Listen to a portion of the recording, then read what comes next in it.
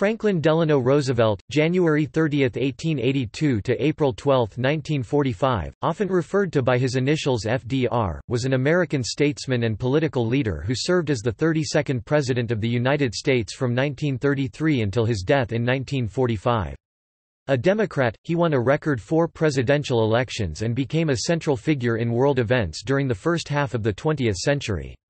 Roosevelt directed the federal government during most of the Great Depression, implementing his New Deal domestic agenda in response to the worst economic crisis in U.S. history. As a dominant leader of his party, he built the New Deal coalition, which realigned American politics into the fifth-party system and defined American liberalism throughout the middle third of the 20th century. His third and fourth terms were dominated by World War II. He is often rated by scholars as one of the 3 greatest U.S. presidents, along with George Washington and Abraham Lincoln.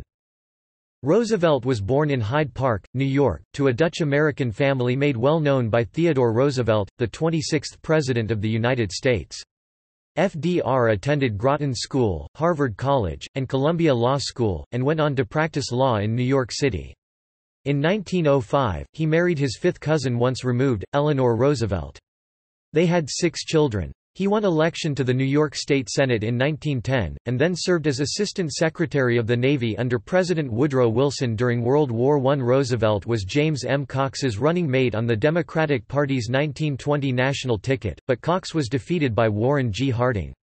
In 1921, Roosevelt contracted a paralytic illness, believed at the time to be polio, and his legs became permanently paralyzed. While attempting to recover from his condition, Roosevelt founded the Treatment Center in Warm Springs, Georgia, for people with poliomyelitis. In spite of being unable to walk unaided, Roosevelt returned to public office by winning election as governor of New York in 1928. He was in office from 1929 to 1933 and served as a reform governor, promoting programs to combat the economic crisis besetting the United States at the time. In the 1932 presidential election, Roosevelt defeated Republican President Herbert Hoover in a landslide. Roosevelt took office while the United States was in the midst of the Great Depression, the worst economic crisis in the country's history. During the first 100 days of the 73rd United States Congress, Roosevelt spearheaded unprecedented federal legislation and issued a profusion of executive orders that instituted the New Deal, a variety of programs designed to produce relief, recovery, and reform. He created numerous programs to provide relief to the unemployed and farmers while seeking economic recovery with the National Recovery Administration and other programs. He also instituted major regulatory reforms related to finance, communications, and labor, and presided over the end of Prohibition. The economy having improved rapidly from 1933 to 1936, Roosevelt won a landslide re-election in 1936. However, the economy then relapsed into a deep recession in 1937 and 1938. After the 1936 election, Roosevelt sought passage of the Judiciary Reorganization Bill of 1937, the Court Packing Plan, which would have expanded the size of the Supreme Court of the United States.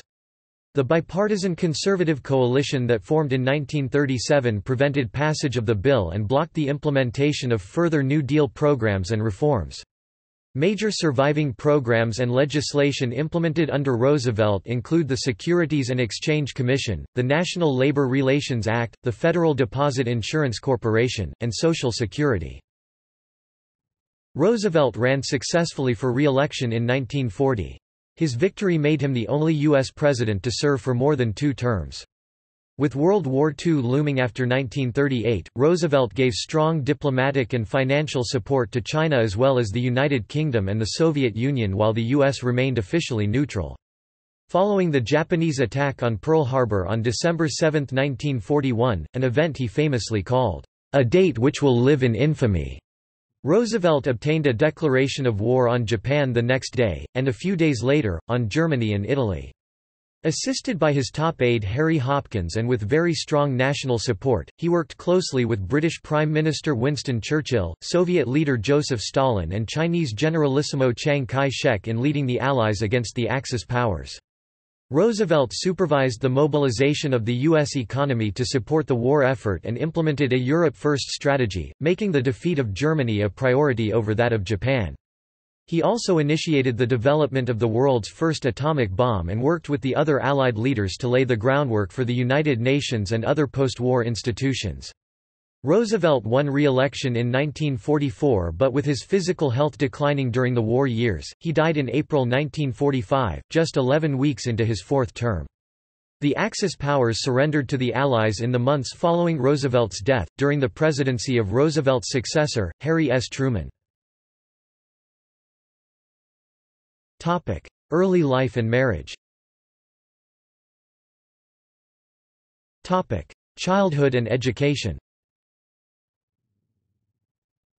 Roosevelt was born on January 30, 1882, in the Hudson Valley town of Hyde Park, New York, to businessman James Roosevelt I and his second wife, Sarah Ann Delano. Roosevelt's parents, who were sixth cousins, both came from wealthy old New York families, the Roosevelts and the Delanos, respectively. Roosevelt's patrilineal ancestor migrated to New Amsterdam in the 17th century, and the Roosevelts flourished as merchants and landowners. The Delano family progenitor traveled to the New World on the Mayflower, and the Delanos prospered as merchants and shipbuilders in Massachusetts. Franklin had a half-brother, James Rosie Roosevelt, from his father's previous marriage. Roosevelt grew up in a wealthy family. His father, James Roosevelt I, graduated from Harvard Law School in 1851, but chose not to practice law after receiving an inheritance from his grandfather, James Roosevelt. Roosevelt's father was a prominent Bourbon Democrat who once took Franklin to meet President Grover Cleveland in the White House. Sarah was the dominant influence in Franklin's early years. She once declared, "My son Franklin is a Delano, not a Roosevelt at all." James, who was 54 when Franklin was born, was considered by some as a remote father, though biographer James McGregor Burns indicates James interacted with his son more than was typical at the time. Frequent trips to Europe. He made his first excursion at the age of 2 and went with his parents every year from the ages of 7 to 15. Helped Roosevelt become conversant in German and French. At age 9 he attended public school in Germany. He learned to ride, shoot, row, and play polo and lawn tennis. He took up golf in his teen years, becoming a skilled long hitter. He learned to sail, and when he was 16, his father gave him a sailboat. Roosevelt attended Groton School, an Episcopal boarding school in Groton, Massachusetts. Its headmaster, Endicott Peabody, preached the duty of Christians to help the less fortunate and urged his students to enter public service. Peabody remained a strong influence throughout Roosevelt's life, officiating at his wedding and visiting him as president. Like most of his Groton classmates, Roosevelt went to Harvard College in nearby Cambridge, Massachusetts. Roosevelt was an average student academically, and he later declared, "I took economics courses in college for 4 years, and everything I was taught was wrong." He was a member of the Alpha Delta Phi fraternity and the Fly Club. Roosevelt was undistinguished as a student or athlete, but he became editor-in-chief of the Harvard Crimson Daily newspaper, a position that required great ambition, energy, and the ability to manage others. Roosevelt's father died in 1900, causing great distress for him. The following year, Roosevelt's fifth cousin Theodore Roosevelt became President of the United States. Theodore's vigorous leadership style and reforming zeal made him Franklin's role model and hero. Roosevelt graduated from Harvard in 1903 with an A.B. in history. Roosevelt entered Columbia Law School in 1904, but dropped out in 1907 after passing the New York bar exam. In 1908, he took a job with the prestigious Wall Street firm of Carter Ledyard and Milburn, working in the firm's Admiralty Law Division. Marriage, family, and affairs. In mid-1902, Franklin began courting his future wife Eleanor Roosevelt, whom he had been acquainted with as a child. Eleanor and Franklin were fifth cousins, once removed, and Eleanor was a niece of Theodore Roosevelt. They began corresponding with each other in 1902, and in October 1904, Franklin proposed marriage to Eleanor. On March 17, 1905, Roosevelt married Eleanor in New York City, despite the fierce resistance of his mother. While she did not dislike Eleanor, Sarah Roosevelt was very possessive of her son, believing he was too young for marriage. She attempted to break the engagement several times. Eleanor's uncle, President Theodore Roosevelt, stood in at the wedding for Eleanor's deceased father, Elliot. The young couple moved into Springwood, his family's estate at Hyde Park. The home was owned by Sarah Roosevelt until her death in 1941 and was very much her home as well. In addition, Franklin and Sarah Roosevelt did the planning and furnishing of a townhouse Sarah had built for the young couple in New York City. Sarah had a twin house built alongside for herself. Eleanor never felt at home in the houses at Hyde Park or New York, but she loved the family's vacation home on Campobello Island, which Sarah gave to the couple. Biographer James McGregor Burns said that young Roosevelt was self-assured and at ease in the upper class.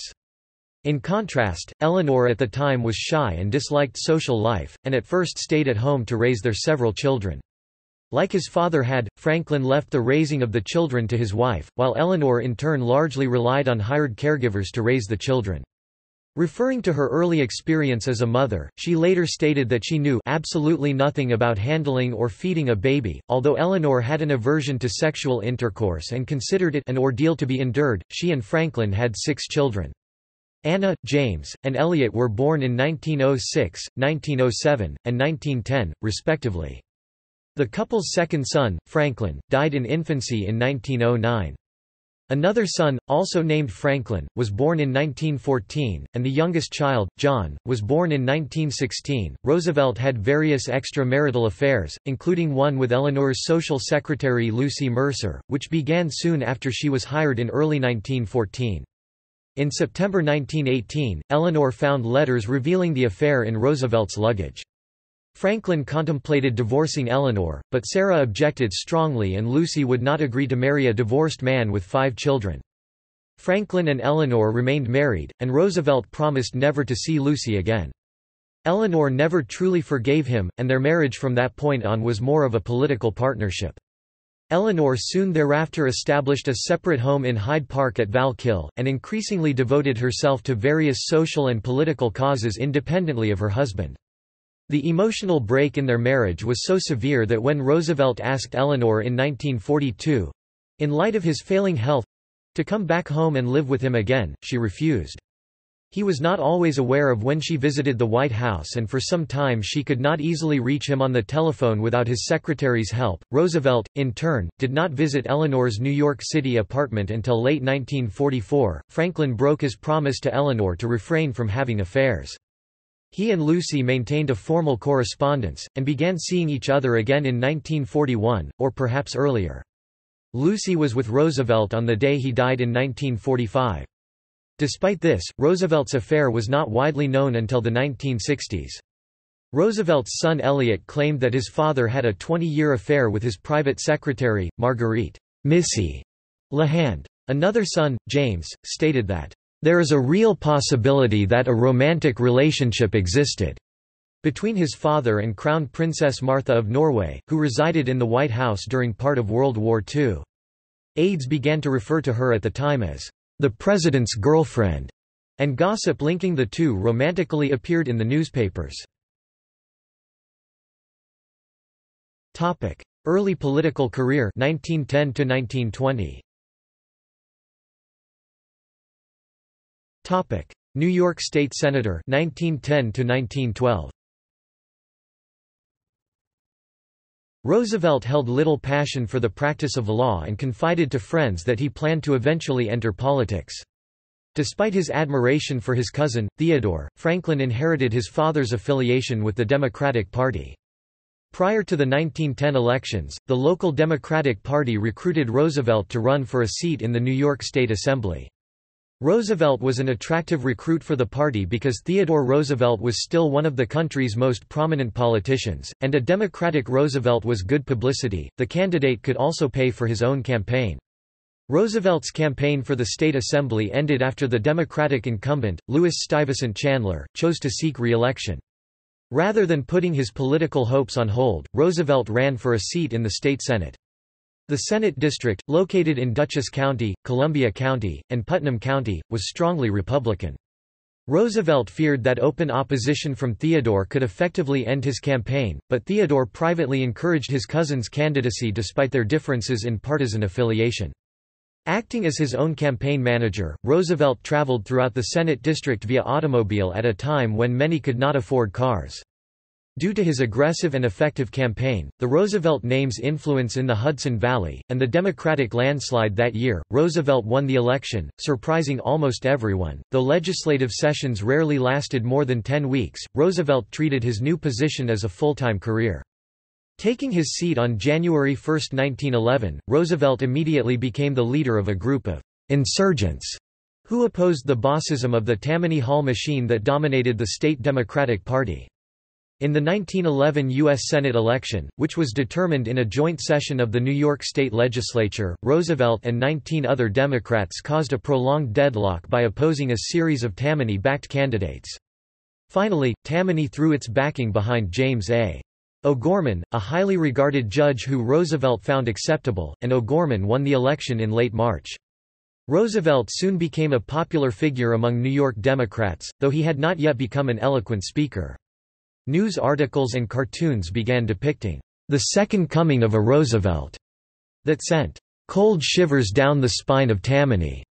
Roosevelt, again in opposition to Tammany Hall, supported New Jersey Governor Woodrow Wilson's successful bid for the 1912 Democratic nomination, earning an informal designation as an original Wilson man. The election became a three-way contest, as Theodore Roosevelt left the Republican Party to launch a third-party campaign against Wilson and sitting Republican President William Howard Taft. Franklin's decision to back Wilson over Theodore Roosevelt in the general election alienated some members of his family, although Theodore himself was not offended. Wilson's victory over the divided Republican Party made him the first Democrat to win a presidential election since 1892. Overcoming a bout with typhoid fever, and due to the help of journalist Lewis McHenry Howe, Roosevelt was re-elected in the 1912 elections. After the elections, he served as chairman of the Agriculture Committee, and his success with farm and labor bills was a precursor to his New Deal policies 20 years later. By this time he had become more consistently progressive, in support of labor and social welfare programs for women and children. Cousin Theodore was of some influence on these issues. Assistant Secretary of the Navy 1913 to 1919. Roosevelt's support of Wilson led to his appointment in March 1913 as Assistant Secretary of the Navy, the second-ranking official in the Navy Department after Secretary Josephus Daniels. Roosevelt had a lifelong affection for the Navy. He had already collected almost 10,000 naval books and claimed to have read all but one, and was more ardent than Daniels in supporting a large and efficient naval force. With Wilson's support, Daniels and Roosevelt instituted a merit-based promotion system and made other reforms to extend civilian control over the autonomous departments of the Navy. Roosevelt oversaw the Navy's civilian employees and earned the respect of Union leaders for his fairness in resolving disputes.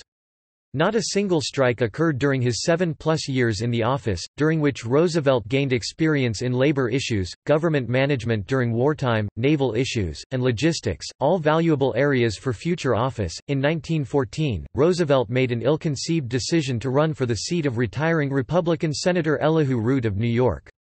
Though Roosevelt won the backing of Treasury Secretary William Gibbs McAdoo and Governor Martin H. Glynn, he faced a formidable opponent in the Tammany-backed James W. Girard. He also lacked Wilson's backing, as Wilson needed Tammany's forces to help marshal his legislation and secure his 1916 re-election. Roosevelt was soundly defeated in the Democratic primary by Girard, who in turn lost the general election to Republican James Wolcott Wadsworth Jr. Roosevelt learned a valuable lesson, that federal patronage alone, without White House support, could not defeat a strong local organization.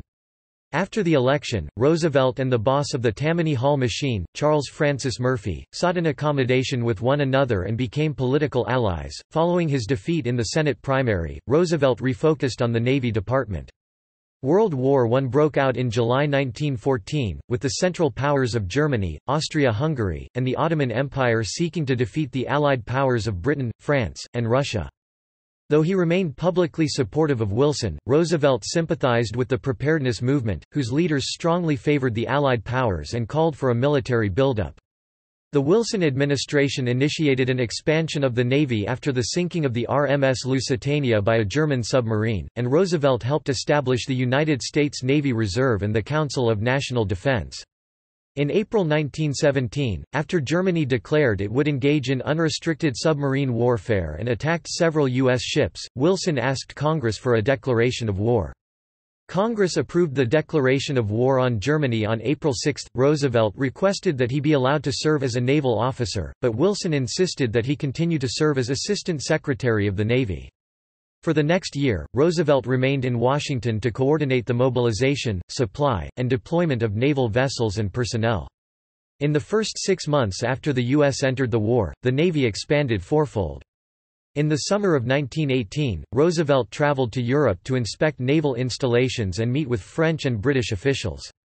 In September, he returned to the United States on board the USS Leviathan, a large troop carrier. On the 11-day voyage, the pandemic influenza virus struck and killed many on board. Roosevelt became very ill with influenza and a complicating pneumonia, but he recovered by the time the ship landed in New York. After Germany signed an armistice in November 1918, surrendering and ending the fighting, Daniels and Roosevelt supervised the demobilization of the Navy. Against the advice of older officers such as Admiral William Benson—who claimed he could not conceive of any use the fleet will ever have for aviation, Roosevelt personally ordered the preservation of the Navy's aviation division. With the Wilson administration coming to an end, Roosevelt began planning for his next run for office. Roosevelt and his associates approached Herbert Hoover about running for the 1920 Democratic presidential nomination, with Roosevelt as his running mate. Campaign for Vice President 1920. Roosevelt's plan to convince Hoover to run for the Democratic nomination fell through after Hoover publicly declared himself to be a Republican, but Roosevelt nonetheless decided to seek the 1920 vice presidential nomination. After Governor James M. Cox of Ohio won the party's presidential nomination, he chose Roosevelt as his running mate, and the party formally nominated Roosevelt by acclamation. Although his nomination surprised most people, Roosevelt was considered as bringing balance to the ticket as a moderate, a Wilsonian, and a prohibitionist with a famous name. Roosevelt had just turned 38, 4 years younger than Theodore had been when he received the same nomination from his party. Roosevelt resigned as Assistant Secretary of the Navy after the Democratic Convention and campaigned across the nation for the Cox-Roosevelt ticket. During the campaign, Cox and Roosevelt defended the Wilson administration and the League of Nations, both of which were unpopular in 1920. Roosevelt personally supported U.S. membership in the League of Nations, but, unlike Wilson, he favored compromising with Senator Henry Cabot Lodge and other reservationists. The Cox-Roosevelt ticket was defeated by Republicans Warren G. Harding and Calvin Coolidge in the presidential election by a wide margin, and the Republican ticket carried every state outside of the South. Roosevelt accepted the loss without issue and later reflected that the relationships and goodwill that he built in the 1920 campaign proved to be a major asset in his 1932 campaign. The 1920 election also saw the first public participation of Eleanor Roosevelt who, with the support of Lewis Howe, established herself as a valuable political ally. Paralytic illness and political comeback 1921 to 1928. After the election, Roosevelt returned to New York City, where he practiced law and served as a vice president of the Fidelity and Deposit Company. He also sought to build support for a political comeback in the 1922 elections, but his career was derailed by illness. While the Roosevelts were vacationing at Campobello Island in August 1921, Roosevelt fell ill. His main symptoms were fever, symmetric, ascending paralysis, facial paralysis, bowel and bladder dysfunction, numbness and hyperesthesia, and a descending pattern of recovery. Roosevelt was left permanently paralyzed from the waist down. He was diagnosed with poliomyelitis at the time, but his symptoms are more consistent with Guillain-Barré syndrome, an autoimmune neuropathy which Roosevelt's doctors failed to consider as a diagnostic possibility. Though his mother favored his retirement from public life, Roosevelt, his wife, and Roosevelt's close friend and advisor, Lewis Howe, were all determined that Roosevelt continue his political career. Roosevelt convinced many people that he was improving, which he believed to be essential prior to running for public office again. He laboriously taught himself to walk short distances while wearing iron braces on his hips and legs by swiveling his torso, supporting himself with a cane. Roosevelt was careful never to be seen using his wheelchair in public, and great care was taken to prevent any portrayal in the press that would highlight his disability. However, his disability was well known before and during his presidency and became a major part of his image. He usually appeared in public standing upright, supported on one side by an aide or one of his sons. Beginning in 1925, Roosevelt spent most of his time in the southern United States, at first on his houseboat, the LaRuo. Intrigued by the potential benefits of hydrotherapy, he established a rehabilitation center at Warm Springs, Georgia, in 1926. To create the rehabilitation center, Roosevelt assembled a staff of physical therapists and used most of his inheritance to purchase the Meriwether Inn. In 1938, Roosevelt founded the National Foundation for Infantile Paralysis, leading to the development of polio vaccines. Roosevelt maintained contacts with the Democratic Party during the 1920s, and he remained active in New York politics while also establishing contacts in the South, particularly in Georgia. Roosevelt issued an open letter endorsing Al Smith's successful campaign in New York's 1922 gubernatorial election, which both aided Smith and showed Roosevelt's continuing relevance as a political figure. Roosevelt and Smith came from different backgrounds and never fully trusted one another, but Roosevelt supported Smith's progressive policies, while Smith was happy to have the backing of the prominent and well-respected Roosevelt. Roosevelt gave presidential nominating speeches for Smith at the 1924 and 1928 Democratic National Conventions. The speech at the 1924 convention marked a return to public life following his illness and convalescence. The Democrats were badly divided between an urban wing, led by Smith, and a conservative, rural wing, led by William Gibbs McAdoo, and the party suffered a landslide defeat in the 1924 presidential election. Like many others throughout the United States, Roosevelt did not abstain from alcohol during the Prohibition era, but publicly he sought to find a compromise on prohibition acceptable to both wings of the party. In 1925, Smith appointed Roosevelt to the Taconic State Park Commission, and his fellow commissioners chose him as chairman. In this role, he came into conflict with Robert Moses, a Smith protégé, who was the primary force behind the Long Island State Park Commission and the New York State Council of Parks. Roosevelt accused Moses of using the name recognition of prominent individuals including Roosevelt to win political support for state parks, but then diverting funds to the ones Moses favored on Long Island, while Moses worked to block the appointment of Howe to a salaried position as the Taconic Commission's secretary. Roosevelt served on the commission until the end of 1928, and his contentious relationship with Moses continued as their careers progressed. Governor of New York 1929 to 1932. As the Democratic Party presidential nominee in the 1928 election, Smith in turn asked Roosevelt to run for governor in the state election. Roosevelt initially resisted the entreaties of Smith and others within the party, as he was reluctant to leave Warm Springs and feared a Republican landslide in 1928. He agreed to run when party leaders convinced him that only he could defeat the Republican gubernatorial nominee, New York Attorney General Albert Ottinger. Roosevelt won the party's gubernatorial nomination by acclamation, and he once again turned to Lewis Howe to lead his campaign.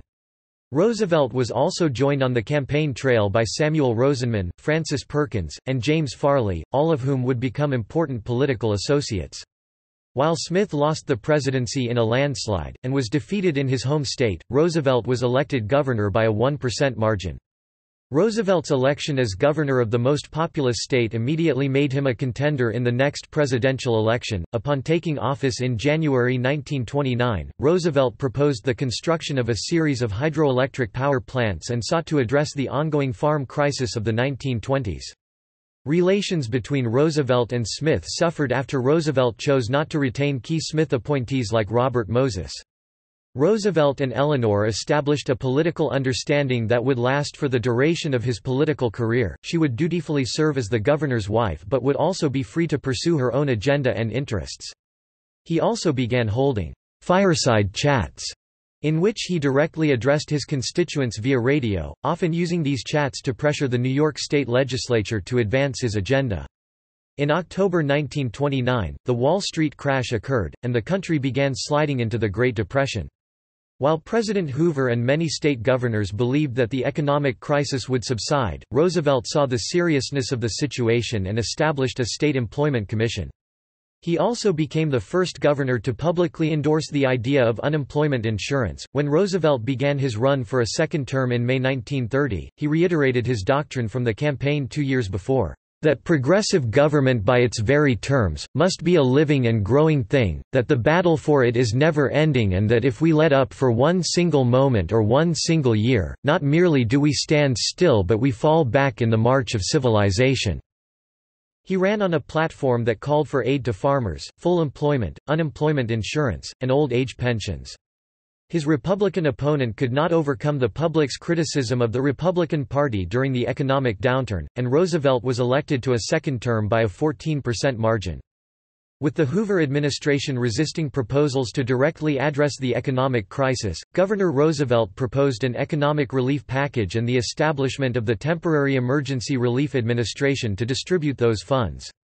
Led first by Jesse I. Strauss and then by Harry Hopkins, the agency assisted well over one-third of New York's population between 1932 and 1938. 1932 presidential election. As the 1932 presidential election approached, Roosevelt increasingly turned his attention to national politics.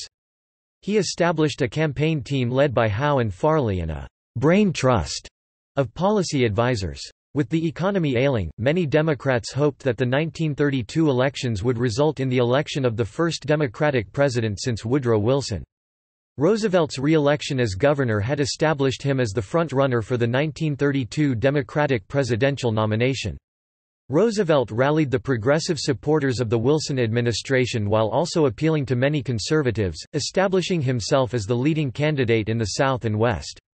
The chief opposition to Roosevelt's candidacy came from Northeastern conservatives such as Al Smith, the 1928 Democratic presidential nominee.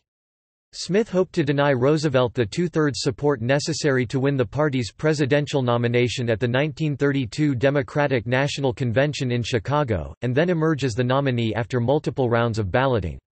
Roosevelt entered the convention with a delegate lead due to his success in the 1932 Democratic primaries, but most delegates entered the convention unbound to any particular candidate. On the first presidential ballot of the convention, Roosevelt received the votes of more than half but less than two-thirds of the delegates, with Smith finishing in a distant second place. Speaker of the House John Nance Garner, who controlled the votes of Texas and California, threw his support behind Roosevelt after the third ballot, and Roosevelt clinched the nomination on the fourth ballot. With little input from Roosevelt, Garner won the vice presidential nomination. Roosevelt flew in from New York after learning that he had won the nomination, becoming the first major party presidential nominee to accept the nomination in person. In his acceptance speech, Roosevelt declared, "I pledge myself to a New Deal for the American people. This is more than a political campaign. It is a call to arms." Roosevelt promised securities regulation, tariff reduction, farm relief, government-funded public works, and other government actions to address the Great Depression. Reflecting changing public opinion, the Democratic platform included a call for the repeal of prohibition. Roosevelt himself had not taken a public stand on the issue prior to the convention but promised to uphold the party platform. After the convention, Roosevelt won endorsements from several progressive Republicans, including George W. Norris, Hiram Johnson, and Robert La Follette, Jr. He also reconciled with the party's conservative wing, and even Al Smith was persuaded to support the Democratic ticket. Hoover's handling of the bonus army further damaged the incumbent's popularity, as newspapers across the country criticized the use of force to disperse assembled veterans. Roosevelt won 57% of the popular vote and carried all but 6 states.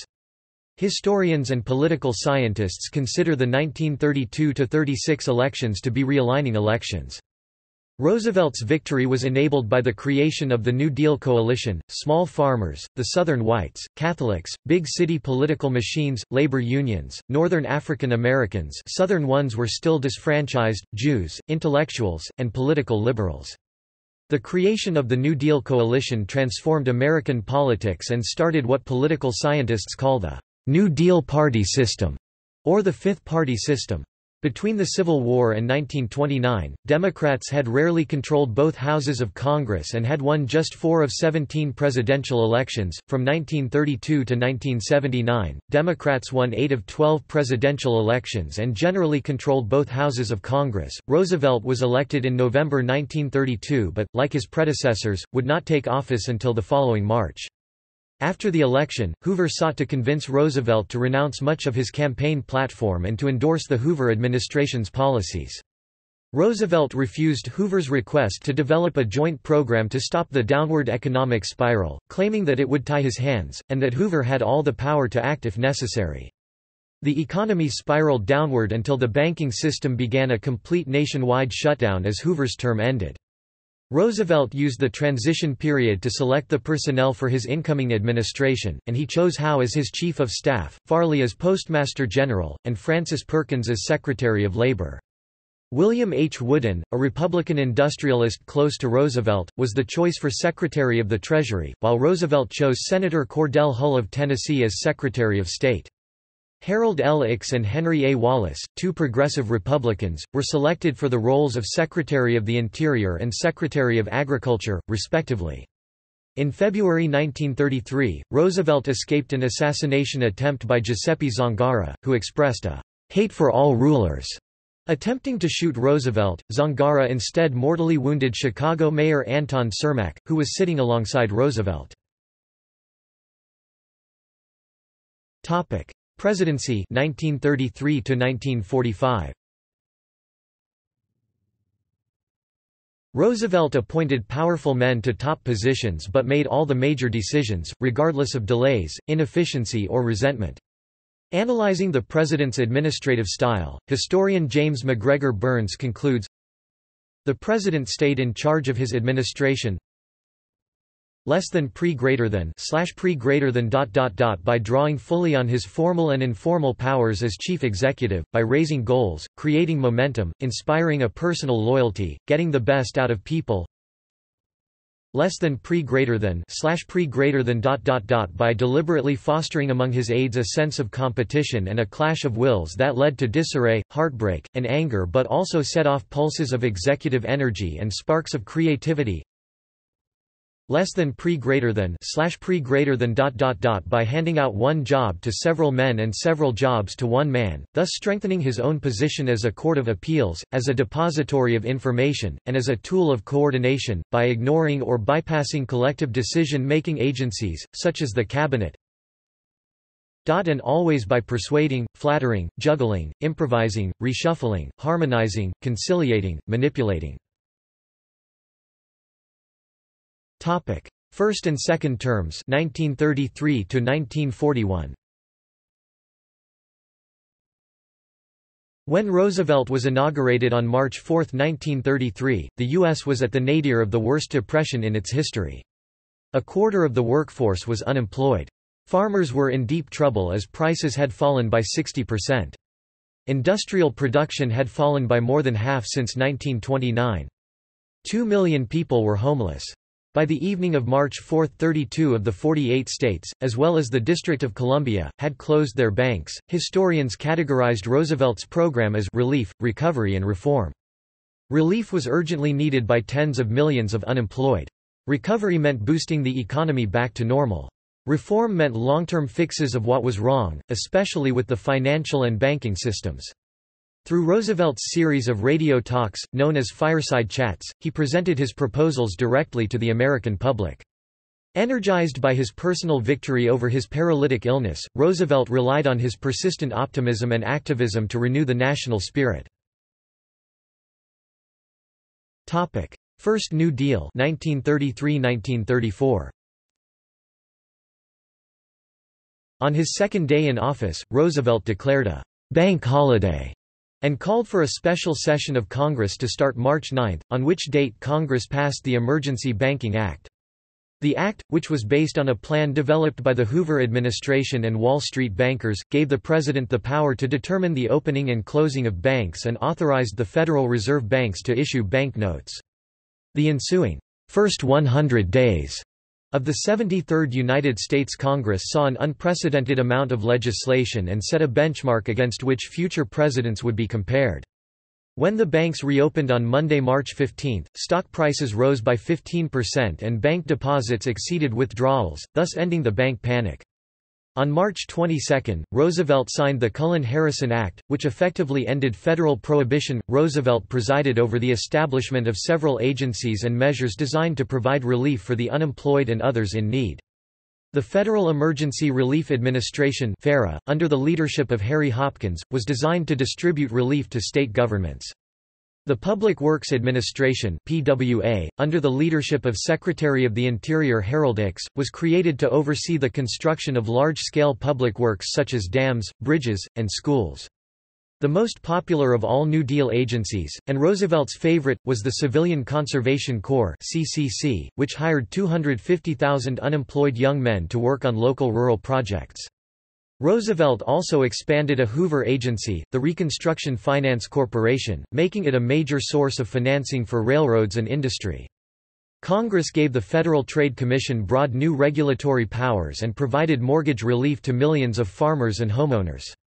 Roosevelt also made agricultural relief a high priority and set up the Agricultural Adjustment Administration AAA.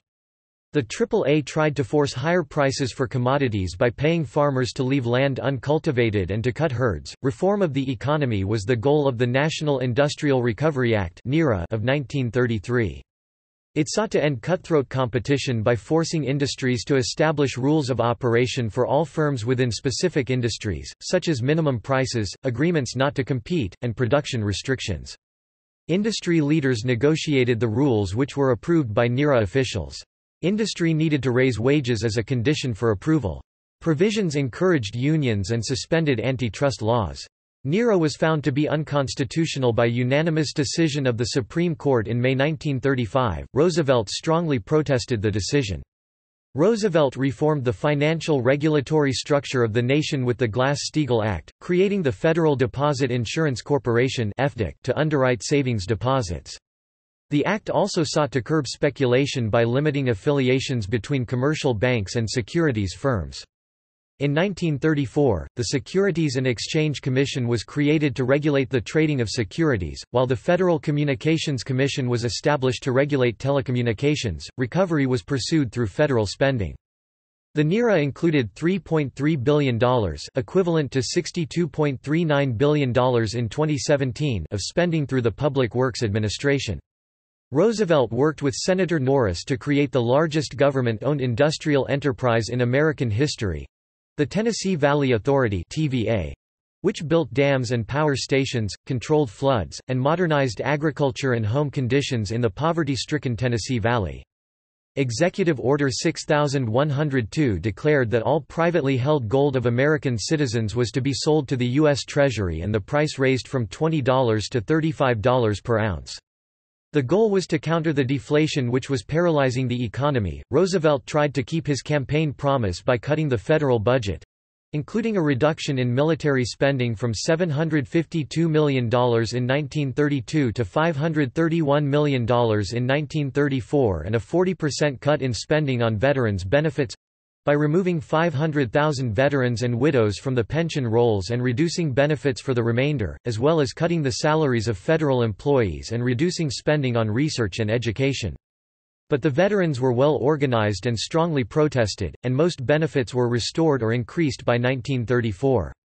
Veterans groups such as the American Legion and the Veterans of Foreign Wars won their campaign to transform their benefits from payments due in 1945 to immediate cash when Congress overrode the President's veto and passed the Bonus Act in January 1936. It pumped sums equal to 2% of the GDP into the consumer economy and had a major stimulus effect. Second New Deal 1935–1936. Roosevelt expected that his party would lose several races in the 1934 congressional elections, as the president's party had done in most previous midterm elections, but the Democrats picked up seats in both houses of Congress. Empowered by the public's apparent vote of confidence in his administration, the first item on Roosevelt's agenda in the 74th Congress was the creation of a social insurance program. The Social Security Act established Social Security and promised economic security for the elderly, the poor and the sick. Roosevelt insisted that it should be funded by payroll taxes rather than from the general fund, saying, "We put those payroll contributions there so as to give the contributors a legal, moral, and political right to collect their pensions and unemployment benefits. With those taxes in there, no damn politician can ever scrap my Social Security program." Compared with the social security systems in Western European countries, the Social Security Act of 1935 was rather conservative. But for the first time the federal government took responsibility for the economic security of the aged, the temporarily unemployed, dependent children, and the handicapped. Against Roosevelt's original intention for universal coverage, the act only applied to roughly 60% of the labor force, as farmers, domestic workers, and other groups were excluded. Roosevelt consolidated the various relief organizations, though some, like the PWA, continued to exist. After winning congressional authorization for further funding of relief efforts, Roosevelt established the Works Progress Administration (WPA). Under the leadership of Harry Hopkins, the WPA employed over 3 million people in its first year of existence. The WPA undertook numerous construction projects and provided funding to the National Youth Administration and arts organizations. Senator Robert Wagner wrote the National Labor Relations Act, which guaranteed workers the rights to collective bargaining through unions of their own choice. The act also established the National Labor Relations Board (NLRB) to facilitate wage agreements and to suppress the repeated labor disturbances. The Wagner Act did not compel employers to reach agreement with their employees, but it opened possibilities for American labor. The result was a tremendous growth of membership in the labor unions, especially in the mass production sector. When the Flint sit-down strike threatened the production of General Motors, Roosevelt broke with the precedent set by many former presidents and refused to intervene. The strike ultimately led to the unionization of both General Motors and its rivals in the American automobile industry. While the first New Deal of 1933 had broad support from most sectors, the Second New Deal challenged the business community. Conservative Democrats, led by Al Smith, fought back with the American Liberty League, savagely attacking Roosevelt and equating him with Karl Marx and Vladimir Lenin. But Smith overplayed his hand, and his boisterous rhetoric let Roosevelt isolate his opponents and identify them with the wealthy vested interests that opposed the New Deal, strengthening Roosevelt for the 1936 landslide. By contrast, labor unions, energized by the Wagner Act, signed up millions of new members and became a major backer of Roosevelt's re-elections in 1936, 1940 and 1944. Biographer James M. Burns suggests that Roosevelt's policy decisions were guided more by pragmatism than ideology, and that he was like the general of a guerrilla army whose columns, fighting blindly in the mountains through dense ravines and thickets, suddenly converge, half by plan and half by coincidence, and debouch into the plain below. Roosevelt argued that such apparently haphazard methodology was necessary. The country needs and, unless I mistake its temper, the country demands bold, persistent experimentation. He wrote, "It is common sense to take a method and try it, if it fails, admit it frankly and try another. But above all, try something." Landslide re-election, 1936. Though 8 million workers remained unemployed in 1936, economic conditions had improved since 1932 and Roosevelt was widely popular. An attempt by Huey Long and other individuals to organize a left-wing alternative to the Democratic Party collapsed after Long's death in 1935. Roosevelt won re-nomination with little opposition at the 1936 Democratic National Convention, while his allies overcame Southern resistance to permanently abolish the long-established rule that had required Democratic presidential candidates to win the votes of two-thirds of the delegates rather than a simple majority. The Republicans nominated Kansas Governor Alf Landon, a well-respected but bland candidate whose chances were damaged by the public re-emergence of the still unpopular Herbert Hoover. While Roosevelt campaigned on his New Deal programs and continued to attack Hoover, Landon sought to win voters who approved of the goals of the New Deal but disagreed with its implementation. In the 1936 presidential election against Republican Alf Landon and a third-party candidate, Roosevelt won 60.8% of the vote and carried every state except Maine and Vermont. The Democratic ticket won the highest proportion of the popular vote. Democrats also expanded their majorities in Congress, winning control of over 3/4 of the seats in each house. The election also saw the consolidation of the New Deal coalition. While the Democrats lost some of their traditional allies in big business, they were replaced by groups such as organized labor and African Americans, the latter of whom voted Democratic for the first time since the Civil War. Roosevelt lost high-income voters, especially businessmen and professionals, but made major gains among the poor and minorities. He won 86% of the Jewish vote, 81% of Catholics, 80% of Union members, 76% of Southerners, 76% of blacks in northern cities, and 75% of people on relief. Roosevelt carried 102 of the nation's 106 cities with a population of 100,000 or more. Supreme Court fight and second-term legislation. The Supreme Court became Roosevelt's primary domestic focus during his second term after the court overturned many of his programs, including NERA. The more conservative members of the court upheld the principles of the Lochner era, which saw numerous economic regulations struck down on the basis of freedom of contract.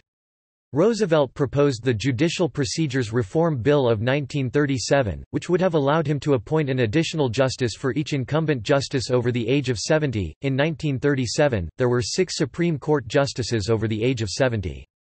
The size of the court had been set at 9 since the passage of the Judiciary Act of 1869, and Congress had altered the number of justices 6 other times throughout U.S. history.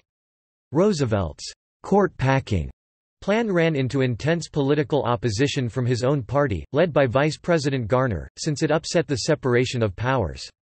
A bipartisan coalition of liberals and conservatives of both parties opposed the bill, and Chief Justice Charles Evans Hughes broke with precedent by publicly advocating defeat of the bill. Any chance of passing the bill ended with the death of Senate Majority Leader Joseph Taylor Robinson in July 1937, starting with the 1937 case of West Coast Hotel Co. v. Parrish. The court began to take a more favorable view of economic regulations. That same year, Roosevelt appointed a Supreme Court justice for the first time, and by 1941, 7 of the 9 justices had been appointed by Roosevelt. After Parrish, the court shifted its focus from judicial review of economic regulations to the protection of civil liberties. 4 of Roosevelt's Supreme Court appointees, Felix Frankfurter, Robert H. Jackson, Hugo Black, and William O. Douglas, would be particularly influential in reshaping the jurisprudence of the court, with Roosevelt's influence on the wane following the failure of the Judicial Procedures Reform Bill of 1937. Conservative Democrats joined with Republicans to block the implementation of further New Deal programs.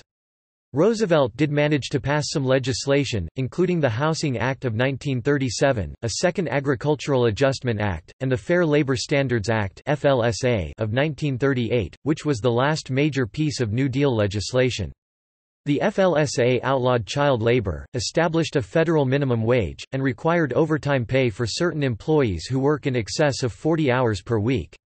He also won passage of the Reorganization Act of 1939 and subsequently created the Executive Office of the President, making it the nerve center of the federal administrative system. When the economy began to deteriorate again in late 1937, Roosevelt asked Congress for $5 billion, equivalent to $85.12 billion in 2017, in relief and public works funding. This managed to eventually create as many as 3.3 million WPA jobs by 1938. Projects accomplished under the WPA ranged from new federal courthouses and post offices, to facilities and infrastructure for national parks, bridges and other infrastructure across the country, and architectural surveys and archaeological excavations—investments to construct facilities and preserve important resources. Beyond this, however, Roosevelt recommended to a special congressional session only a permanent National Farm Act, administrative reorganization, and regional planning measures, all of which were leftovers from a regular session. According to Burns, this attempt illustrated Roosevelt's inability to decide on a basic economic program. Determined to overcome the opposition of conservative Democrats in Congress, Roosevelt became involved in the 1938 Democratic primaries, actively campaigning for challengers who were more supportive of New Deal reform. Roosevelt failed badly, managing to defeat only one target, a conservative Democrat from New York City. In the November 1938 elections, Democrats lost 6 Senate seats and 71 House seats, with losses concentrated among pro-New Deal Democrats. When Congress reconvened in 1939, Republicans under Senator Robert Taft formed a conservative coalition with Southern Democrats, virtually ending Roosevelt's ability to enact his domestic proposals.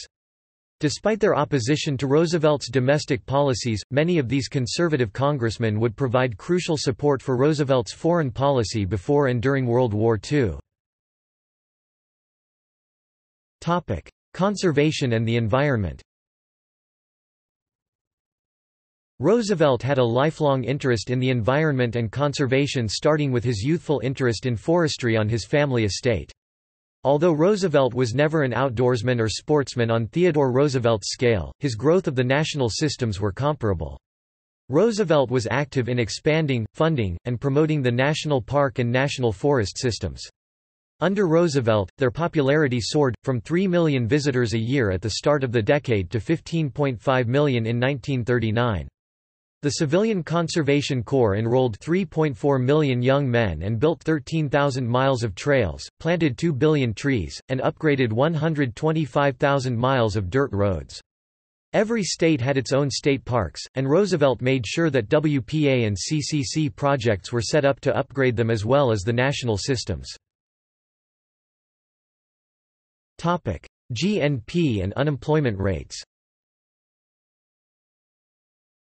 Government spending increased from 8.0% of gross national product (GNP) under Hoover in 1932 to 10.2% of the GNP in 1936. The national debt as a percentage of the GNP had more than doubled under Hoover, from 16% to 40% of the GNP in early 1933. It held steady at close to 40% as late as fall 1941, then grew rapidly during the war. The GNP was 34% higher in 1936 than in 1932 and 58% higher in 1940 on the eve of war.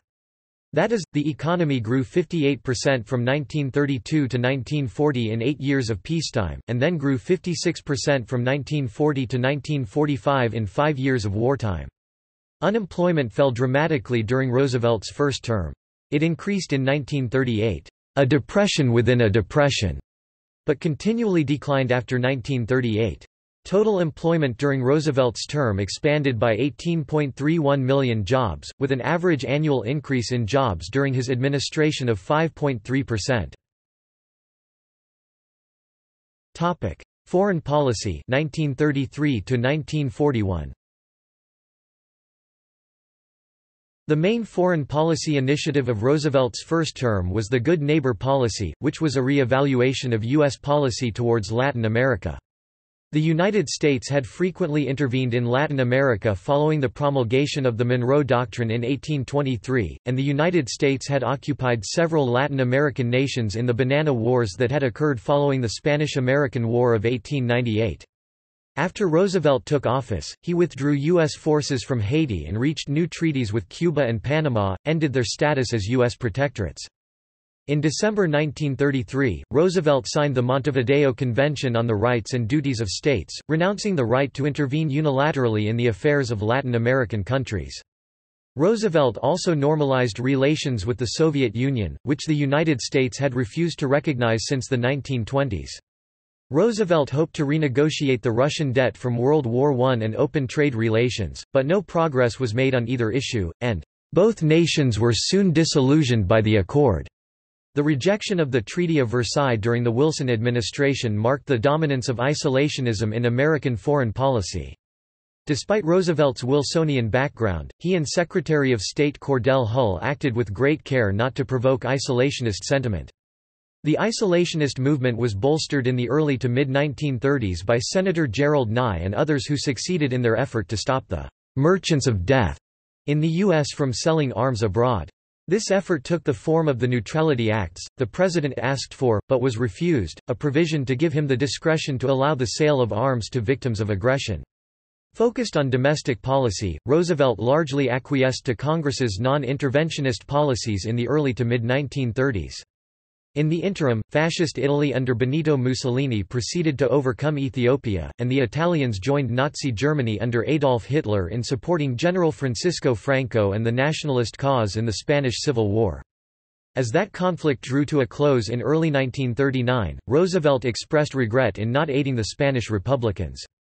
When Japan invaded China in 1937, isolationism limited Roosevelt's ability to aid China, despite atrocities like the Nanking Massacre and the USS Panay incident. Germany annexed Austria in 1938, and soon turned its attention to its eastern neighbors. Roosevelt made it clear that, in the event of German aggression against Czechoslovakia, the U.S. would remain neutral. After completion of the Munich Agreement and the execution of Kristallnacht, American public opinion turned against Germany, and Roosevelt began preparing for a possible war with Germany. Relying on an interventionist political coalition of Southern Democrats and business-oriented Republicans, Roosevelt oversaw the expansion U.S. airpower and war production capacity. When World War II began in September 1939 with Germany's invasion of Poland and Britain and France's subsequent declaration of war upon Germany, Roosevelt sought ways to assist Britain and France militarily. Isolationist leaders like Charles Lindbergh and Senator William Borah successfully mobilized opposition to Roosevelt's proposed repeal of the Neutrality Act, but Roosevelt won congressional approval of the sale of arms on a cash and carry basis. He also began a regular secret correspondence with Britain's First Lord of the Admiralty, Winston Churchill, in September 1939—the first of 1,700 letters and telegrams between them. Roosevelt forged a close personal relationship with Churchill, who became Prime Minister of the United Kingdom in May 1940. The fall of France in June 1940 shocked the American public, and isolationist sentiment declined. In July 1940, Roosevelt appointed two interventionist Republican leaders, Henry L. Stimson and Frank Knox, as Secretaries of War and the Navy, respectively. Both parties gave support to his plans for a rapid buildup of the American military, but the isolationists warned that Roosevelt would get the nation into an unnecessary war with Germany. In July 1940, a group of congressmen introduced a bill that would authorize the nation's first peacetime draft, and with the support of the Roosevelt administration, the Selective Training and Service Act of 1940 passed in September. The size of the Army would increase from 189,000 men at the end of 1939 to 1.4 million men in mid-1941. In September 1940, Roosevelt openly defied the Neutrality Acts by reaching the Destroyers for Bases Agreement, which, in exchange for military base rights in the British Caribbean islands, gave 50 World War I American destroyers to Britain. Election of 1940, breaking with tradition. In the months prior to the July 1940 Democratic National Convention, there was much speculation as to whether Roosevelt would run for an unprecedented third term. The two-term tradition, although not yet enshrined in the Constitution, had been established by George Washington when he refused to run for a third term in the 1796 presidential election. Roosevelt refused to give a definitive statement as to his willingness to be a candidate again, and he even indicated to some ambitious Democrats, such as James Farley, that he would not run for a third term and that they could seek the Democratic nomination. However, as Germany swept through Western Europe and menaced Britain in mid-1940, Roosevelt decided that only he had the necessary experience and skills to see the nation safely through the Nazi threat. He was aided by the party's political bosses, who feared that no Democrat except Roosevelt could defeat Wendell Willkie, the popular Republican nominee. At the July 1940 Democratic Convention in Chicago, Roosevelt easily swept aside challenges from Farley and Vice President Garner, who had turned against Roosevelt in his second term because of his liberal economic and social policies. To replace Garner on the ticket, Roosevelt turned to Secretary of Agriculture Henry Wallace of Iowa, a former Republican who strongly supported the New Deal and was popular in farm states. The choice was strenuously opposed by many of the party's conservatives, who felt Wallace was too radical and eccentric in his private life to be an effective running mate. But Roosevelt insisted that without Wallace on the ticket he would decline renomination, and Wallace won the vice presidential nomination, defeating Speaker of the House William B. Bankhead and other candidates. A late August poll taken by Gallup found the race to be essentially tied, but Roosevelt's popularity surged in September following the announcement of the Destroyers for Bases Agreement. Wilkie supported much of the New Deal as well as rearmament and aid to Britain, but warned that Roosevelt would drag the country into another European war. Responding to Wilkie's attacks, Roosevelt promised to keep the country out of the war. Roosevelt won the 1940 election with 55% of the popular vote, 38 of the 48 states, and almost 85% of the electoral vote. Third and fourth terms 1941 to 1945. Led up to the war. Roosevelt's third term was dominated by World War II. By 1940, rearmament was in high gear, partly to expand and re-equip the Army and Navy and partly to become the "arsenal of democracy" for Britain and other countries. With his famous Four Freedoms speech in January 1941, Roosevelt laid out the case for an American defense of basic rights throughout the world. Assisted by Wilkie, Roosevelt won congressional approval of the Lend-Lease program, which directed massive military and economic aid to Britain and China. In sharp contrast to the loans of World War I, there would be no repayment after the war. As Roosevelt took a firmer stance against Japan, Germany, and Italy, American isolationists such as Charles Lindbergh and the America First Committee vehemently attacked Roosevelt as an irresponsible warmonger. When Germany invaded the Soviet Union in June 1941, Roosevelt agreed to extend Lend-Lease to the Soviets. Thus, Roosevelt had committed the U.S. to the Allied side with a policy of all aid short of war. By July 1941, President Franklin Delano Roosevelt authorized the creation of the Office of the Coordinator of Inter-American Affairs in response to perceived propaganda efforts in Latin America by Germany and Italy. Through the use of news, film and radio broadcast media in the United States, Roosevelt sought to enhance his good neighbor policy, promote Pan-Americanism and forestall military hostility in Latin America through the use of cultural diplomacy. In August 1941, Roosevelt and Churchill conducted a highly secret bilateral meeting in which they drafted the Atlantic Charter, conceptually outlining global wartime and post-war goals. This would be the first of several wartime conferences. Churchill and Roosevelt would meet 10 more times in person. Though Churchill pressed for an American declaration of war against Germany, Roosevelt believed that Congress would reject any attempt to bring the United States into the war. In September, a German submarine fired on the U.S. destroyer Greer, and Roosevelt declared that the U.S. Navy would assume an escort role for Allied convoys in the Atlantic as far east as Great Britain and would fire upon German ships or submarines U-boats of the Kriegsmarine if they entered the U.S. Navy zone. This shoot on sight policy effectively declared naval war on Germany and was favored by Americans by a margin of 2-1. Pearl Harbor and declarations of war. After the German invasion of Poland, the primary concern of both Roosevelt and his top military staff was on the war in Europe, but Japan also presented foreign policy challenges. Relations with Japan had continually deteriorated since its invasion of Manchuria in 1931, and they had further worsened with Roosevelt's support of China. With the war in Europe occupying the attention of the major colonial powers, Japanese leaders eyed vulnerable colonies such as the Dutch East Indies, French Indochina, and British Malaya. After Roosevelt announced a $100 million loan equivalent to $1.7 billion in 2017 to China in reaction to Japan's occupation of northern French Indochina, Japan signed the Tripartite Pact with Germany and Italy. The pact bound each country to defend the others against attack, and Germany, Japan, and Italy became known as the Axis powers. Overcoming those who favored invading the Soviet Union, the Japanese Army High Command successfully advocated for the conquest of Southeast Asia to ensure continued access to raw materials. In July 1941, after Japan occupied the remainder of French Indochina, Roosevelt cut off the sale of oil to Japan, depriving Japan of more than 95% of its oil supply. He also placed the Philippine military under American command and reinstated General Douglas MacArthur into active duty to command U.S. forces in the Philippines. The Japanese were incensed by the embargo and Japanese leaders became determined to attack the United States unless it lifted the embargo. The Roosevelt administration was unwilling to reverse policy, and Secretary of State Hull blocked a potential summit between Roosevelt and Prime Minister Fumimaro Konoe.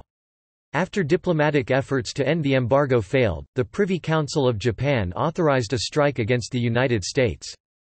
The Japanese believed that the destruction of the United States Asiatic Fleet stationed in the Philippines and the United States Pacific Fleet stationed at Pearl Harbor in Hawaii was vital to the conquest of Southeast Asia. On the morning of December 7, 1941, the Japanese struck the U.S. naval base at Pearl Harbor with a surprise attack, knocking out the main American battleship fleet and killing 2,403 American servicemen and civilians. At the same time, separate Japanese task forces attacked Thailand, British Hong Kong, the Philippines, and other targets. Roosevelt called for war in his famous infamy speech to Congress, in which he said, "Yesterday, December 7, 1941, a date which will live in infamy, the United States of America was suddenly and deliberately attacked by naval and air forces of the Empire of Japan." In a nearly unanimous vote, Congress declared war on Japan. After the Japanese attack at Pearl Harbor, anti-war sentiment in the United States largely evaporated overnight. On December 11, 1941, Hitler and Mussolini declared war on the United States, which responded in kind. A majority of scholars have rejected the conspiracy theories that Roosevelt, or any other high government officials, knew in advance about the Japanese attack on Pearl Harbor. The Japanese had kept their secrets closely guarded. Senior American officials were aware that war was imminent, but they did not expect an attack on Pearl Harbor. Roosevelt had expected that the Japanese would attack either the Dutch East Indies or Thailand. War plans. In late December 1941, Churchill and Roosevelt met at the Arcadia Conference, which established a joint strategy between the US and Britain. Both agreed on a Europe-first strategy that prioritized the defeat of Germany before Japan. The US and Britain established the Combined Chiefs of Staff to coordinate military policy and the Combined Munitions Assignments Board to coordinate the allocation of supplies. An agreement was also reached to establish a centralized command in the Pacific Theater called ABDA, named for the American, British, Dutch, and Australian forces in the theater. On January 1, 1942, the United States, Britain, China, the Soviet Union, and 22 other countries, the Allied powers, issued the Declaration by United Nations, in which each nation pledged to defeat the Axis powers. In 1942, Roosevelt formed a new body, the Joint Chiefs of Staff, which made the final decisions on American military strategy. Admiral Ernest J. King as Chief of Naval Operations commanded the Navy and Marines, while General George C. Marshall led the Army and was in nominal control of the Air Force, which in practice was commanded by General Hap Arnold. The Joint Chiefs were chaired by Admiral William D. Leahy, the most senior officer in the military. Roosevelt avoided micromanaging the war and let his top military officers make most decisions. Roosevelt's civilian appointees handled the draft and procurement of men and equipment, but no civilians, not even the Secretaries of War or Navy, had a voice in strategy. Roosevelt avoided the State Department and conducted high-level diplomacy through his aides, especially Harry Hopkins, whose influence was bolstered by his control of the Lend-Lease funds. Nuclear program. In August 1939, Leo Szilard and Albert Einstein sent the Einstein-Szilard letter to Roosevelt, warning of the possibility of a German project to develop nuclear weapons. Szilard realized that the recently discovered process of nuclear fission could be used to create a nuclear chain reaction that could be used as a weapon of mass destruction. Roosevelt feared the consequences of allowing Germany to have sole possession of the technology, and authorized preliminary research into nuclear weapons. After the attack on Pearl Harbor, the Roosevelt administration secured the funds needed to continue research and selected General Leslie Groves to oversee the Manhattan Project, which was charged with developing the first nuclear weapons. Roosevelt and Churchill agreed to jointly pursue the project, and Roosevelt helped ensure that American scientists cooperated with their British counterparts. Wartime conferences. Roosevelt coined the term, Four Policemen, to refer the Big Four Allied powers of World War II, the United States, the United Kingdom, the Soviet Union and China. The Big Three Of Roosevelt, Churchill, and Soviet leader Joseph Stalin, together with Chinese Generalissimo Chiang Kai-shek, cooperated informally on a plan in which American and British troops concentrated in the West, Soviet troops fought on the Eastern Front, and Chinese, British and American troops fought in Asia and the Pacific. The United States also continued to send aid via the Lend-Lease program to the Soviet Union and other countries. The Allies formulated strategy in a series of high-profile conferences as well as by contact through diplomatic and military channels. Beginning in May 1942, the Soviets urged an Anglo-American invasion of German-occupied France in order to divert troops from the Eastern Front. Concerned that their forces were not yet ready for an invasion of France, Churchill and Roosevelt decided to delay such an invasion until at least 1943 and instead focus on a landing in North Africa, known as Operation Torch. In November 1943, Roosevelt, Churchill, and Stalin met to discuss strategy and post-war plans at the Tehran Conference, where Roosevelt met Stalin for the first time. At the conference, Britain and the United States committed to opening a second front against Germany in 1944, while Stalin committed to entering the war against Japan at an unspecified date. Subsequent conferences at Bretton Woods and Dumbarton Oaks established the framework for the post-war international monetary system and the United Nations, an intergovernmental organization similar to Wilson's failed League of Nations. Roosevelt, Churchill, and Stalin met for a second time at the February 1945 Yalta Conference. With the end of the war in Europe approaching, Roosevelt's primary focus was on convincing Stalin to enter the war against Japan. The Joint Chiefs had estimated that an American invasion of Japan would cause as many as 1 million American casualties. In return for the Soviet Union's entrance into the war against Japan, the Soviet Union was promised control of Asian territories such as Sakhalin Island. The three leaders agreed to hold a conference in 1945 to establish the United Nations, and they also agreed on the structure of the United Nations Security Council, which would be charged with ensuring international peace and security. Roosevelt did not push for the immediate evacuation of Soviet soldiers from Poland, but he won the issuance of the Declaration on Liberated Europe, which promised free elections in countries that had been occupied by Germany. Germany itself would not be dismembered, but would be jointly occupied by the United States, France, Britain, and the Soviet Union. Against Soviet pressure, Roosevelt and Churchill refused to consent to imposing huge reparations and deindustrialization on Germany after the war. Roosevelt's role in the Yalta Conference has been controversial. Critics charge that he naively trusted the Soviet Union to allow free elections in Eastern Europe, while supporters argue that there was little more that Roosevelt could have done for the Eastern European countries given the Soviet occupation and the need for cooperation with the Soviet Union during and after the war. Course of the war. The Allies invaded French North Africa in November 1942, securing the surrender of Vichy French forces within days of landing. At the January 1943 Casablanca Conference, the Allies agreed to defeat Axis forces in North Africa and then launch an invasion of Sicily, with an attack on France to take place in 1944. At the conference, Roosevelt also announced that he would only accept the unconditional surrender of Germany, Japan, and Italy. In February 1943, the Soviet Union won a major victory at the Battle of Stalingrad, and in May 1943, the Allies secured the surrender of over 250,000 German and Italian soldiers in North Africa, ending the North African Campaign. The Allies launched an invasion of Sicily in July 1943, capturing the island by the end of the following month. In September 1943, the Allies secured an armistice from Italian Prime Minister Pietro Badoglio, but Germany quickly restored Mussolini to power. The Allied invasion of mainland Italy commenced in September 1943, but the Italian campaign continued until 1945 as German and Italian troops resisted the Allied advance. To command the invasion of France, Roosevelt chose General Dwight D. Eisenhower, who had successfully commanded a multinational coalition in North Africa and Sicily. Eisenhower chose to launch Operation Overlord on June 6, 1944. Supported by 12,000 aircraft and the largest naval force ever assembled, the Allies successfully established a beachhead in Normandy and then advanced further into France. Though reluctant to back an unelected government, Roosevelt recognized Charles de Gaulle's Provisional Government of the French Republic as the de facto government of France in July 1944.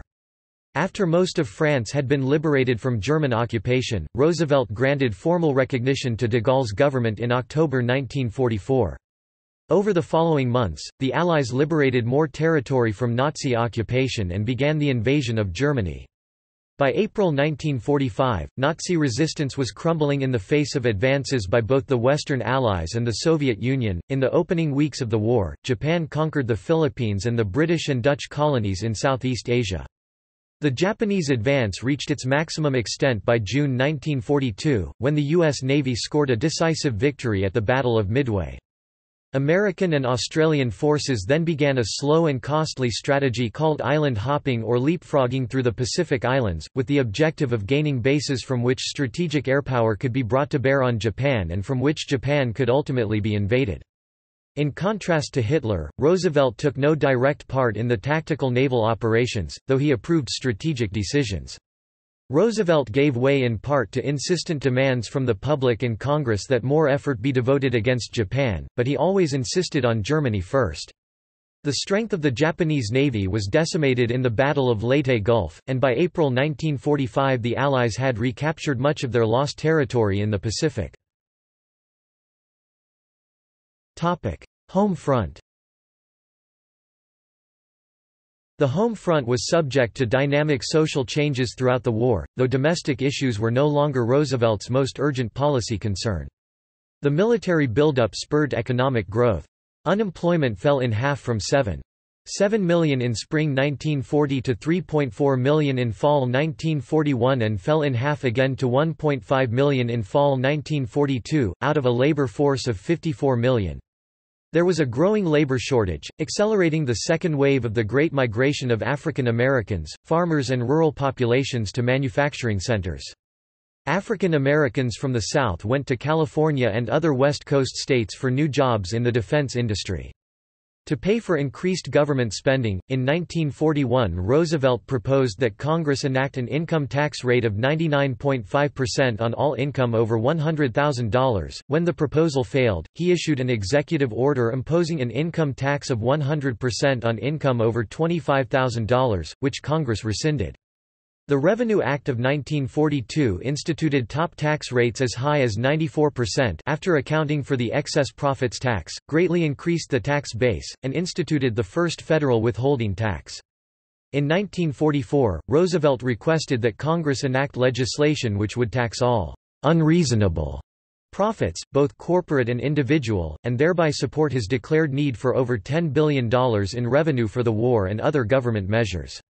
Congress overrode Roosevelt's veto to pass a smaller revenue bill raising $2 billion. In 1942, with the United States now in the conflict, war production increased dramatically, but fell short of the goals established by the President, due in part to manpower shortages.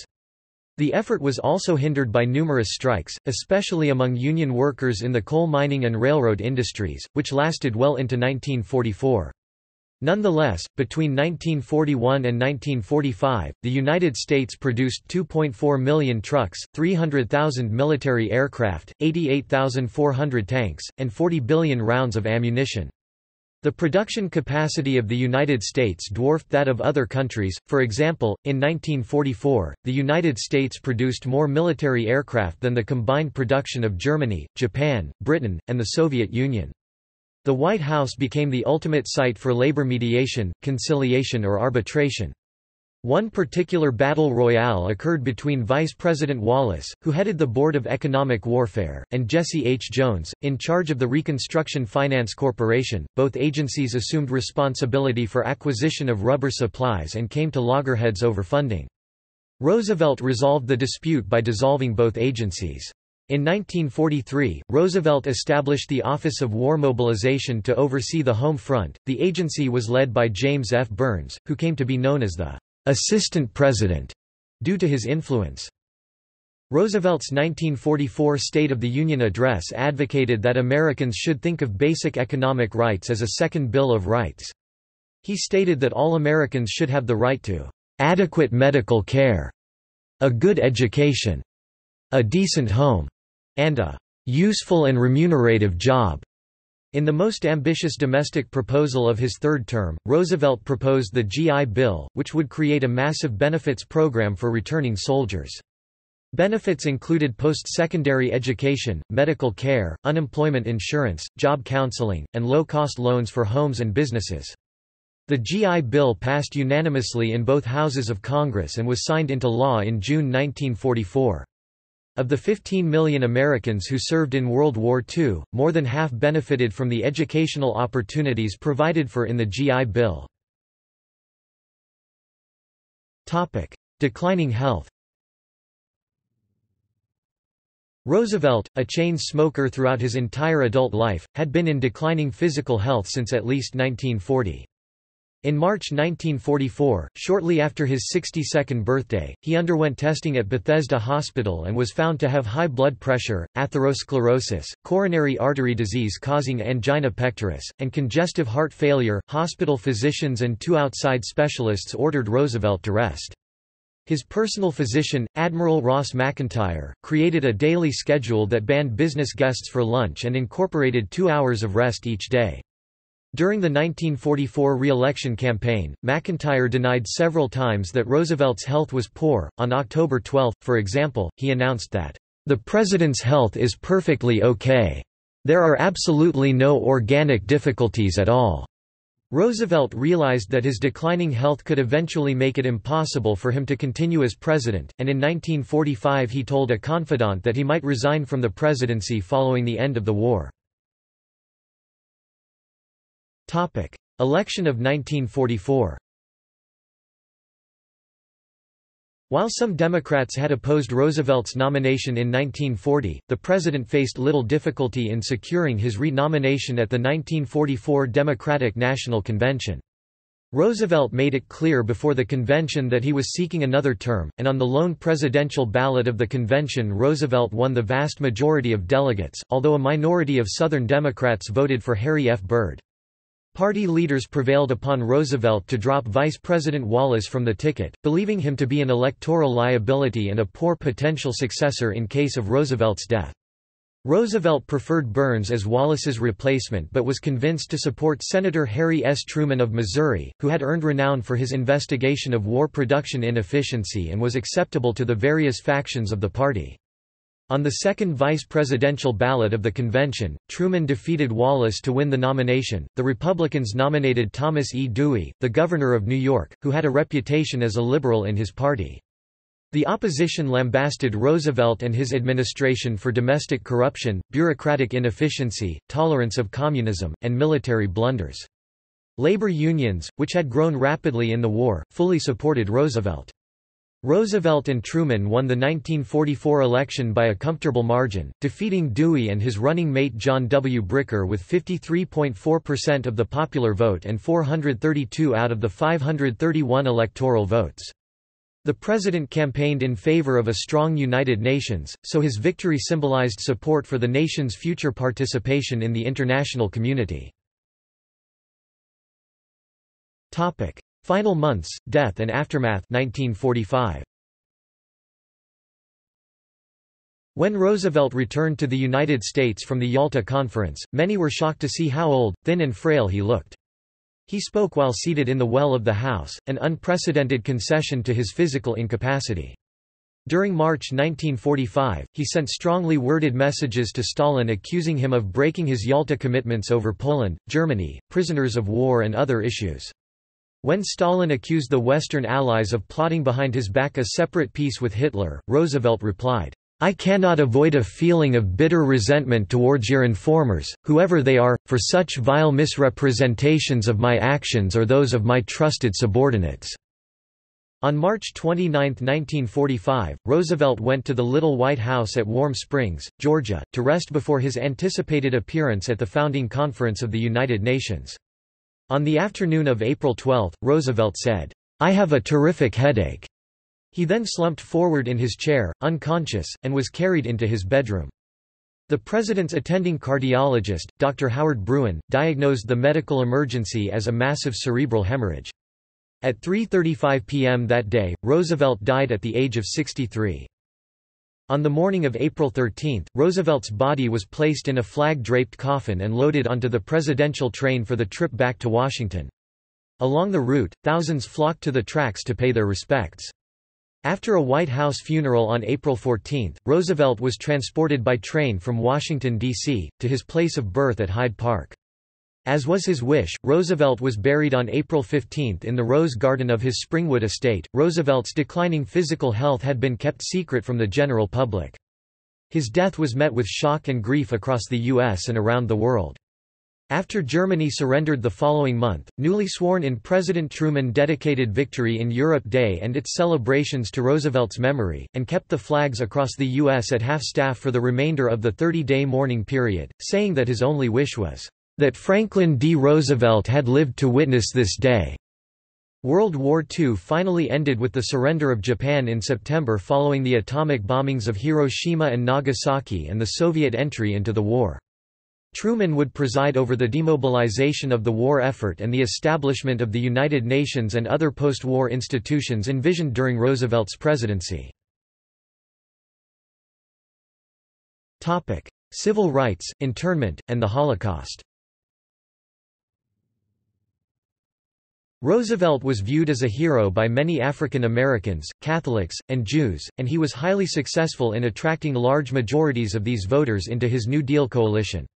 He won strong support from Chinese Americans and Filipino Americans, but not Japanese Americans, as he presided over their internment in concentration camps during the war. African Americans and Native Americans fared well in two New Deal relief programs, the Civilian Conservation Corps and the Indian Reorganization Act, respectively. Sitkoff reports that the WPA provided an economic floor for the whole black community in the 1930s, rivaling both agriculture and domestic service as the chief source of income. Roosevelt did not join NAACP leaders in pushing for federal anti-lynching legislation, as he believed that such legislation was unlikely to pass and that his support for it would alienate Southern congressmen. He did, however, appoint a black cabinet of African American advisors to advise on race relations and African American issues, and he publicly denounced lynching as murder. First Lady Eleanor Roosevelt vocally supported efforts designed to aid the African American community, including the Fair Labor Standards Act, which helped boost wages for non-white workers in the South. In 1941, Roosevelt established the Fair Employment Practices Committee (FEPC) to implement Executive Order 8802, which prohibited racial and religious discrimination in employment among defense contractors. The FEPC was the first national program directed against employment discrimination, and it played a major role in opening up new employment opportunities to non-white workers. During World War II, the proportion of African American men employed in manufacturing positions rose significantly. In response to Roosevelt's policies, African Americans increasingly defected from the Republican Party during the 1930s and 1940s, becoming an important Democratic voting bloc in several northern states. The attack on Pearl Harbor raised concerns in the public regarding the possibility of sabotage by Japanese Americans. This suspicion was fed by long-standing racism against Japanese immigrants, as well as the findings of the Roberts Commission, which concluded that the attack on Pearl Harbor had been assisted by Japanese spies. On February 19, 1942, President Roosevelt signed Executive Order 9066, which relocated hundreds of thousands of the Japanese American citizens and immigrants. They were forced to liquidate their properties and businesses and interned in hastily built camps in interior, harsh locations. Distracted by other issues, Roosevelt had delegated the decision for internment to Secretary of War Stimson, who in turn relied on the judgment of Assistant Secretary of War John J. McCloy. The Supreme Court upheld the constitutionality of the executive order in the 1944 case of Korematsu v. United States. Many German and Italian citizens were also arrested or placed into internment camps. After Kristallnacht in 1938, Roosevelt helped expedite Jewish immigration from Germany and allowed Austrian and German citizens already in the United States to stay indefinitely. He was prevented from accepting more Jewish immigrants by the Restrictive Immigration Act of 1924, the prevalence of nativism and antisemitism among voters and members of Congress, and some resistance in the American Jewish community to the acceptance of Eastern European Jewish immigrants. Hitler chose to implement the final solution The extermination of the European Jewish population. By January 1942, and American officials learned of the scale of the Nazi extermination campaign in the following months. Against the objections of the State Department, Roosevelt convinced the other Allied leaders to jointly issue the Joint Declaration by members of the United Nations, which condemned the ongoing Holocaust and promised to try its perpetrators as war criminals. In January 1944, Roosevelt established the War Refugee Board to aid Jews and other victims of Axis atrocities. Aside from these actions, Roosevelt believed that the best way to help the persecuted populations of Europe was to end the war as quickly as possible. Top military leaders and War Department leaders rejected any campaign to bomb the extermination camps or the rail lines leading to the camps, fearing it would be a diversion from the war effort. According to biographer Gene Edward Smith, there is no evidence that anyone ever proposed such a campaign to Roosevelt. Legacy. Historical reputation. Roosevelt is widely considered to be one of the most important figures in the history of the United States, as well as one of the most influential figures of the 20th century. Historians and political scientists consistently rank Roosevelt, George Washington, and Abraham Lincoln as the three greatest presidents. Reflecting on Roosevelt's presidency, which brought the United States through the Great Depression and World War II to a prosperous future, said FDR biographer Gene Edward Smith in 2007. He lifted himself from a wheelchair to lift the nation from its knees. The rapid expansion of government programs that occurred during Roosevelt's term redefined the role of the government in the United States, and Roosevelt's advocacy of government social programs was instrumental in redefining liberalism for coming generations. Roosevelt firmly established the United States' leadership role on the world stage, with his role in shaping and financing World War II. His isolationist critics faded away, and even the Republicans joined in his overall policies. He also created a new understanding of the presidency, permanently increasing the power of the president at the expense of Congress. His Second Bill of Rights became, according to historian Joshua Zeitz, the basis of the Democratic Party's aspirations for the better part of 4 decades. After his death, his widow, Eleanor, continued to be a forceful presence in U.S. and world politics, serving as delegate to the conference which established the United Nations and championing civil rights and liberalism generally. Many members of his administration played leading roles in the administrations of Truman, Kennedy, and Johnson, each of whom embraced Roosevelt's political legacy. During his presidency, and continuing to a lesser extent afterwards, there has been much criticism of Roosevelt, some of it intense. Critics have questioned not only his policies, positions, and the consolidation of power that occurred due to his responses to the crises of the Depression and World War II, but also his breaking with tradition by running for a third term as president. Long after his death, new lines of attack criticized Roosevelt's policies regarding helping the Jews of Europe, incarcerating the Japanese on the West Coast, and opposing anti-lynching legislation. Memorials. Roosevelt's home in Hyde Park is now a National Historic Site and home to his Presidential Library. Washington, D.C., hosts 2 memorials to the former president. The largest, the 7.50-acre Roosevelt Memorial, is located next to the Jefferson Memorial on the tidal basin. A much more modest memorial, a block of marble in front of the National Archives building, was erected in 1965. Roosevelt's leadership in the March of Dimes is one reason he is commemorated on the American dime. Roosevelt has also appeared on several U.S. postage stamps. See also Notes. References.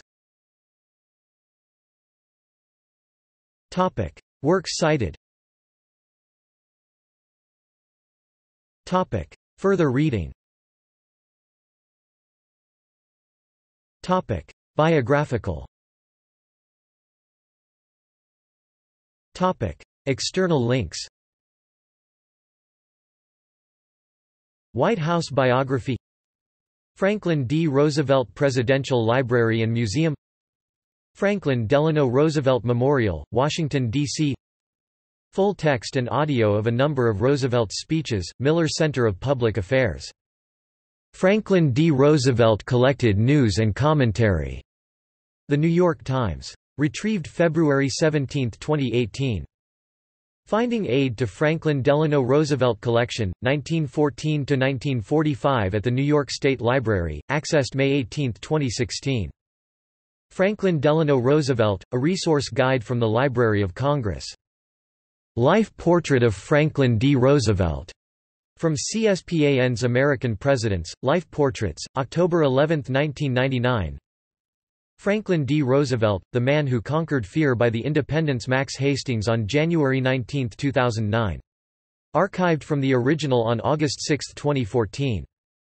The Presidents, FDR, an American Experience documentary does not play 8 August 2018. Franklin D. Roosevelt at Curlie.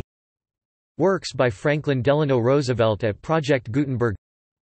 Works by Franklin D. Roosevelt at LibriVox, public domain audiobooks. Works by Franklin D. Roosevelt at Faded Page, Canada. Works by or about Franklin D. Roosevelt at Internet Archive. Franklin D. Roosevelt personal manuscripts. FDR's ties to Georgia from the Digital Library of Georgia. Appearances on C-SPAN. Newspaper clippings about Franklin D. Roosevelt in the 20th Century Press archives of the German National Library of Economics (ZBW).